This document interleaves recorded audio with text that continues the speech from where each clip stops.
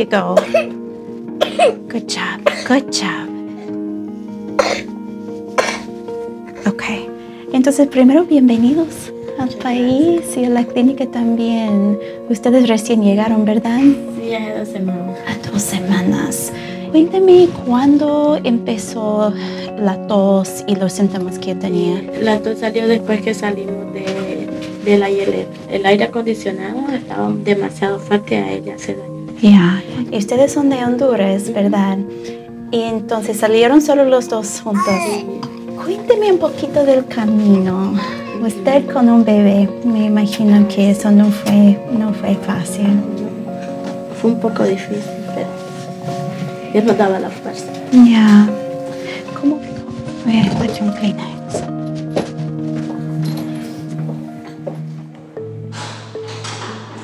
Right behind the creative coloring one, there's a Phineas and Ferb one. Yeah. That one. They have an appointment with Dr. Mukherjee today at 1 p.m. Hola, de nuevo. ¿Cómo estás, Dani? Every Tuesday and Wednesday, pediatrician Kim Mukherjee Yo voy a venir de regreso a chequear la vista. and case manager Miguel Alonso form a 2-person team, Estoy pensando en darle un screen de trauma. seeing 10 to 12 kids per day at the New Orleans Children's Health Project. Okay. Dame 5. All of their patients are immigrants. It essentially formed right after Katrina and initially provided disaster response relief to the community in an era when the infrastructure had completely been destroyed. The team at the time noticed an increasing trend in Latino families that were actually very new to the area and had not been a part of the day-to-day demographics of the city of New Orleans previous to Katrina. What are you seeing in the new patient population that's showing up? 5 years ago, when I first started seeing these kids, I would see one new child, meaning new to the country, new to our practice, once every couple of months. Algunas bolitas or no? Now, they're every single clinic day. They are increasing in frequency to the extent that we cannot keep up. They don't know where to look for housing. Their parents are unable to work. And about 65% of our patient population screens positive for food insecurity. The national average is 17% for children. We are seeing children with chronic and complex medical conditions who are arriving to a state like Louisiana where they have no immediate access to health insurance. Louisiana isn't typically seen as a state with a growing immigrant community, but the recent influx at the border affects neighborhoods beyond California and Texas. Less than 10% of the patients have health insurance, and most can't pay much out of pocket.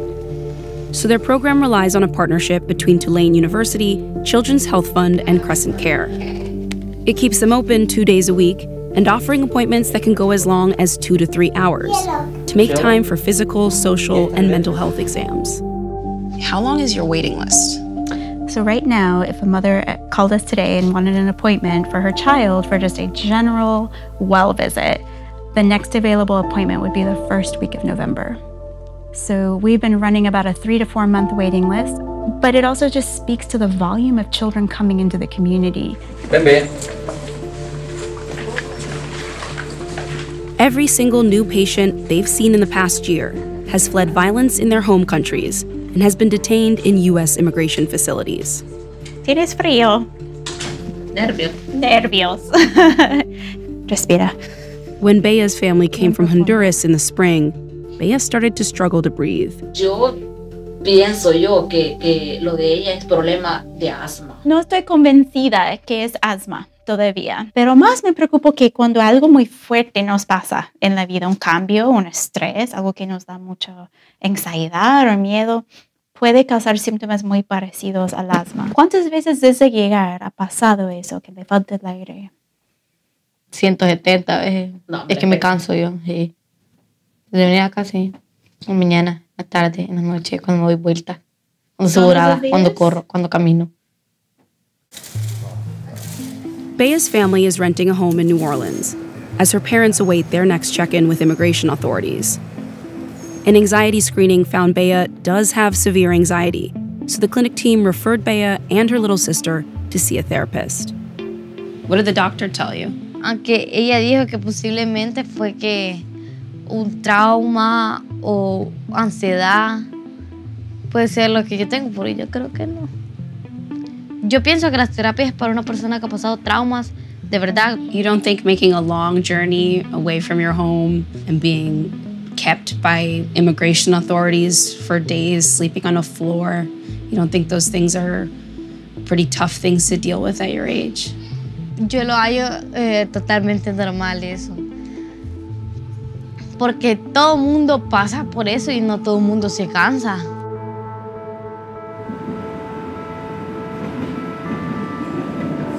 There are a lot of families in New Orleans who've been through what Bea's been through. In the past year, the clinic saw a 158% increase in new cases. Buenos días de nuevo, mi nombre es Miguel. Nosotros pertenecemos a un proyecto que se llama Proyecto de Salud de Niños en New Orleans. They hosted a makeshift community clinic as a way to get around the long wait list. ¿Y el bebé cómo se llama? Patients lean on Miguel, who is himself an immigrant from Cuba. Yo entiendo cada detalle y cada problema o solución en lo que ellos navegan. Oh, perfecto. Entonces, mamá, el doctor está chequeando la vista, ya acaba de chequearla. Después va a venir acá, donde le van a chequear la audición. Creo que eso hace más fácil mi trabajo. Porque yo, cuando llegué a mi primera cita con mi hija acá, y yo no entendía inglés y yo no sabía qué hacer, pero yo no puedo imaginar cómo pasa cada una de estas personas chocando constantemente con un sistema que en ocasiones se vuelve cruel. Do you think that things are getting better or that they're getting worse? Muy difícil, más difícil. Las necesidades que vemos hoy y las historias que estamos escuchando hoy no las habíamos escuchado antes. Los papás están muy preocupados no solo por la salud, y quizás nosotros somos la única persona que los estamos escuchando. ¿Y de dónde son ustedes? De Honduras. Ok, los 3 niños nacieron allá, ¿verdad? Okay. Are you worried that you're just reaching a fraction of the people who need your help? Always. We always have that fear. These are the same children who were at the border, in recent months. These are the same children we're hearing about on the news. They've all explained to me how traumatic that was, or the trauma they've been through in their home countries. So their layers of needs are so complex. It's something that we have to address as a community.